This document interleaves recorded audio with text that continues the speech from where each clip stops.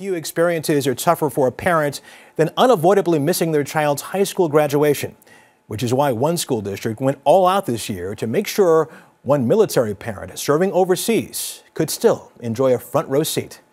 Here's Mark Strassmann. For high schools around Fort Bragg, North Carolina, it's pomp and circumstance, a family milestone.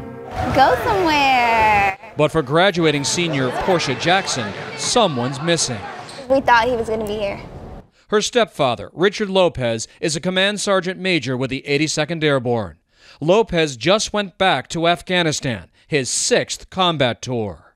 I mean, I know it's his job, and he'll be proud of me, and I'm proud of him, and we just keep God first and support each other. But still very hard. In Fort Bragg families, deployed parents often miss birthdays, prom nights, graduations. About 1/3 of this county's 3,200 high school graduates come from military families. But this was one milestone no one in uniform had to miss.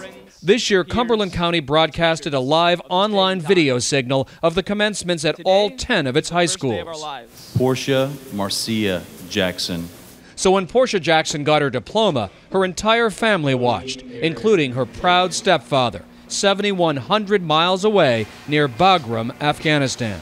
I just seen you live on the video there, and I just wanted to congratulate you and to tell you how proud I am of you and that I love you. In at least 9 states, high schools have invited deployed parents to watch graduations live online.